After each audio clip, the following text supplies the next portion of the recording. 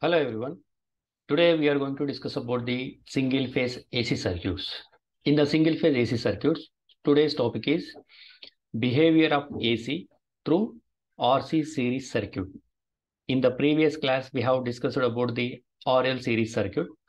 Today we will discuss about the RC series circuit. In the RC series circuit, what is the impedance value we will get, and what is the phase angle between voltage and current, and the impedance triangle and the power triangle, and the phasor diagrams we will discuss today. Okay, so let's see the diagram of the RC series circuit. This is the circuit diagram of RC series circuit.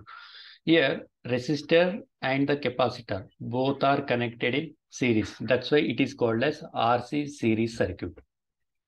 Okay, here V is the total voltage we are applying. Okay, VR is the voltage across the resistor, and VC is the voltage across the capacitor, and I is the total current. Okay, now if you see the parameters, V is called as supply voltage. Next, I is called as total current. Next, if we take the VR is the voltage across the resistor. Next, VC is called as voltage across the capacitor. VR is the voltage across the resistor, and VC is the voltage across the capacitor. These are the all the parameters in the RC series circuit.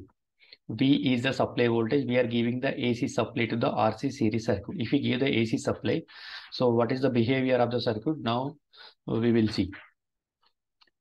Here, if we see the phasor diagram, the phasor diagram of R and the phasor diagram of C, if we combine both the phasor diagram, we will get RC phasor diagram.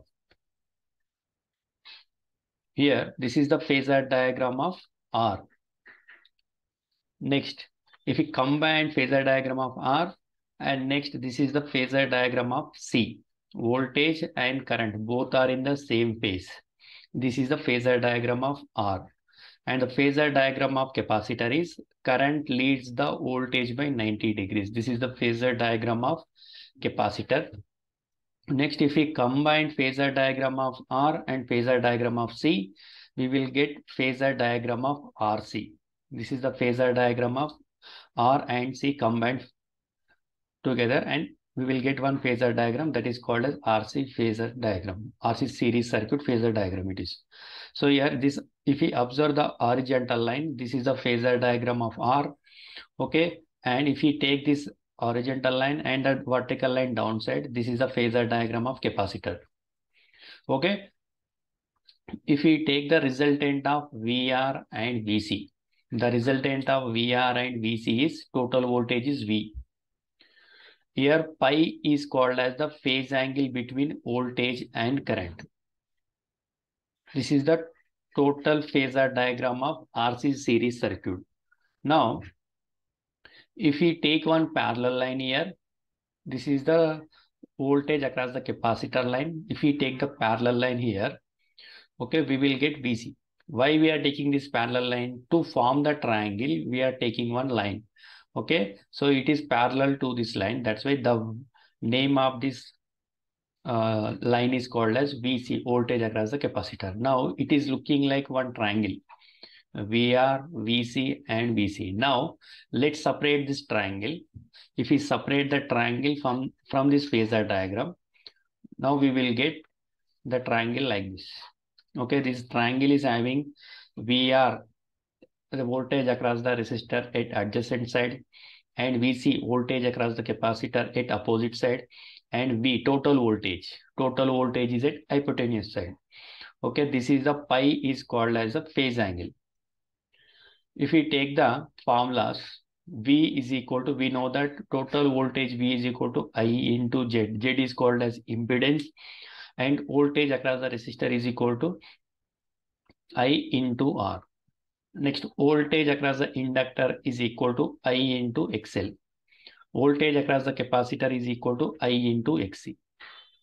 In this, Z is called as impedance, R is called as resistance, XL is called as inductive reactance, XC is called as capacitive reactance. You know I is the total current and V is the total voltage. VR is called as voltage across the resistor, VL is called as voltage across the inductor, and VC is called as voltage across the capacitor. Now we will substitute these formulas in the above triangle. We will get V is equal, here V R, what is the formula for voltage across the resistor? I into R. Here I into R. Next, voltage across the capacitor formula is I into XC. We will substitute I into XC here. Next, total voltage V is equal to, what is the formula? I into Z. Now, in this triangle, current is common. So I will take the current is common. Now we will get the triangle is here R, XC and Z. This is the triangle. The name of this triangle is called as impedance triangle. Okay, this is the impedance triangle which is consist of resistor, capacitor reactance and the impedance.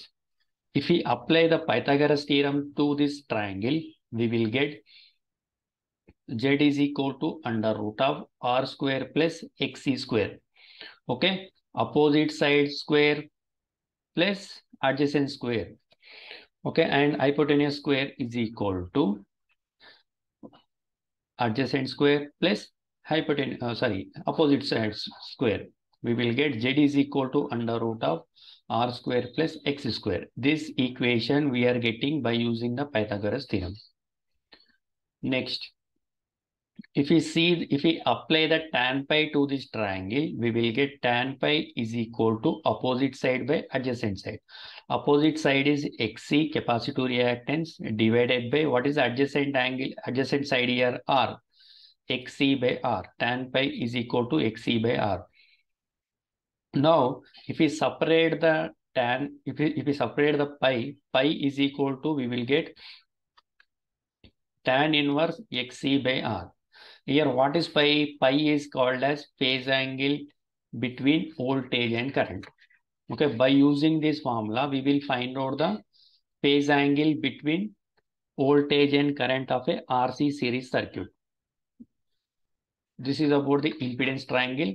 Now, let's see the power triangle. Now, to get the power triangle, we have to multiply I square on all the sides. If we multiply I square on all the sides, we will get I square into R, and here I square into Z and I square into XC. Okay, this triangle we will get if we multiply with I square on all the sides. Now, if you see the power triangle, we will get I square into R is replaced with P. Next, I square into X is replaced by Q. I square into Z is replaced by S. As we know the formulas, here P is called as I square, P is called as active power. The formula for active power is I square into R. That's why I square R we are replacing with P. Next, Q we are calling as a reactive power. Here reactive power formula is I square into XC. That's why we are replacing I square into XC by Q. Now, if we take the total power here, S is equal to I square into Z. That is called as total power. So this is the total power triangle here. P, Q and S. S is called as total power. P is the active power and Q is the reactive power. If we apply the Pythagoras theorem to this triangle, we will get S total power is equal to under root of active power square plus reactive power square. So this is about the RC series circuit. In the next class, we will discuss RLC series circuit. Thank you, everyone.